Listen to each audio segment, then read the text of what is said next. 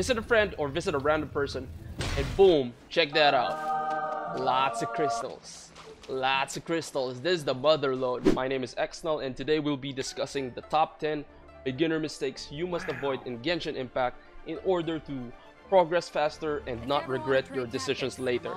Shut up, Beidou. Tip number 1. Do not let your resin cap. Check this out.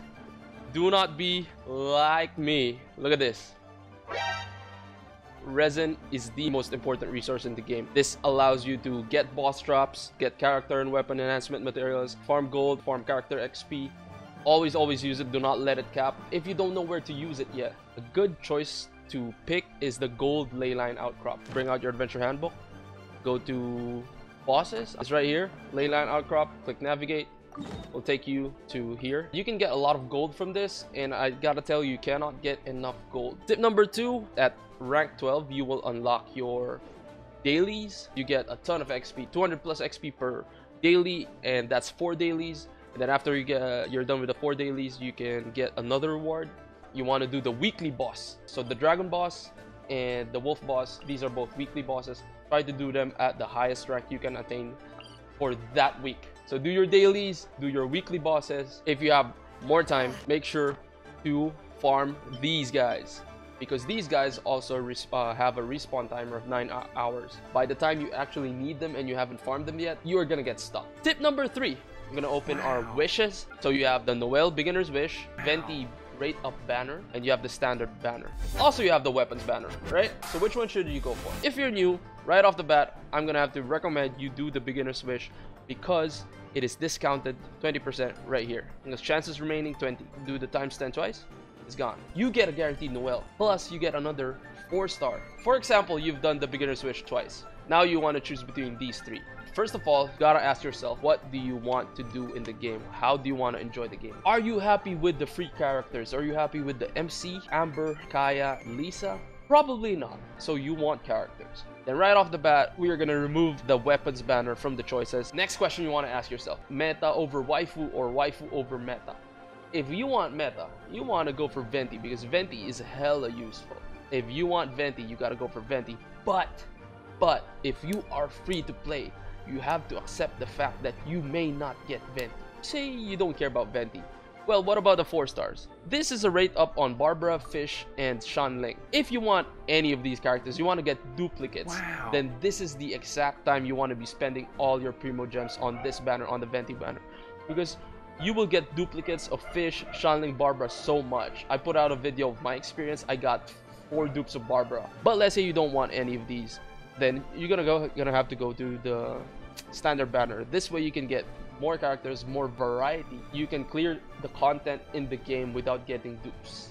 No dupes, no money spent. You can do all the content in the game using just the free characters, no problem at all. So if you don't care about the dupes and just want to get different characters, definitely go for the standard banner. One thing to consider if you're trying to pull for 5-star characters, you may want to go for the rate up banner. Why? Because if you go for the standard banner and you pull a 5-star, the pool of choices is gonna come from characters and weapons. If you go for Venti banner, yes, there's a 50% chance you might get Venti, but if it's not Venti, then it's gonna be another character. There are no weapons in this pool. That's something you might want to consider. So just ask yourself what you want, how you want to enjoy the game, and then take action from there. Tip number 4, do not stress about your characters too much. I'm telling you this because I care about you and I don't want you to quit the game. You might be concerned that your characters are weak. Let me tell you right now, look at this. The main thing that will make your character strong are the artifacts. Check this out. Attack, 34.8% increase, right? 34.8% increase. 34.8% increase plus 311 attack. It is gonna be artifacts, so no matter what character you get, even if it's Amber, although you're gonna have a hard time if you use Amber. Yeah, don't stress too much about your characters. It's gonna be the artifacts. Actually, tip number 5 was about the artifacts. I combined tip number 4 and 5. Tip number 4 was not to stress about the characters, because mainly you can clear the content even to the free-to-play characters and any actual character you get. Tip number 6, now this is gonna be big. Do not level up all your characters. Do not spread yourself too thin. There's this quest when you open your adventure handbook. Send 3 characters to phase 1. Alright, So you want to follow this adventure handbook. You want to clear this, but just do the minimum requirement. Because if you spread yourself too thin, you will run out of resources. The same goes for artifacts. If you level up artifacts on all your characters, you won't have a single strong character. You will just end up with all your characters being kinda meh, and you won't be able to clear the content you need to clear to basically progress in the game. Tip number 7, do not sleep on 3-star weapons. Some 3-star weapons are actually very OP.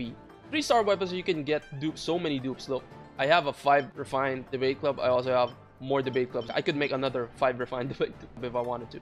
That's why they're insanely strong. Some of them are because you can get easily the max refined. 24% more damage on enemies affected by pyro or electro. If you have dialogue, or you have say Beidou, who can apply electro, or you have fish, apply electro, and then switch back to your great sword user, you get 24% damage on everything you do. That's insane. And for this, if you have spammable skills, damage can only occur every 3 seconds. If you have Razor, if you have Dillo, you can spam your skills every 3 seconds and you get 120% AoE damage. That's gonna delete mobs and burst down bosses. I'm gonna give more examples, like my fish here.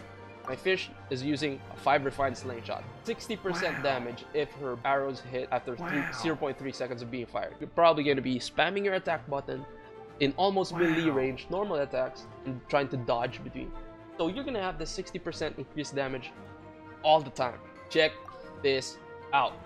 Thrilling Tales of Dragon Slayers. If you switch out, you drop your Mona, and then you switch out to your Beidou.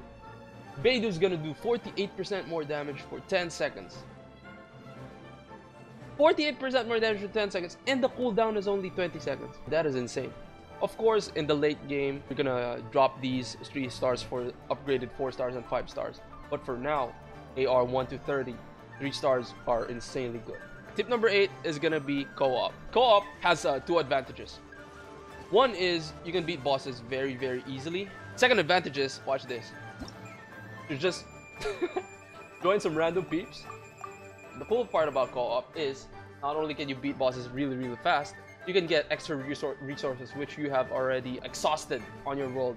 Yes, the resources respawn. You can head on over to your favorite mining spots, assuming that my friend here, Ikaros, hasn't cleared this up yet. Well, all mining spots take 3 days to respawn. So say you're short on mining spots, right? You've already cleared your mines in your world. You can visit a friend or visit a random person, and boom, check that out. Lots of crystals.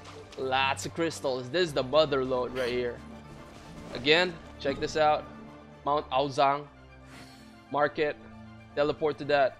Get these crystals. And it goes the same for everything. You need mushrooms if you're Mona. And also you can get monster drops. Pretty good. If you run out of resources, join someone else's world. Tip number 9. You do not neglect the souvenir shop.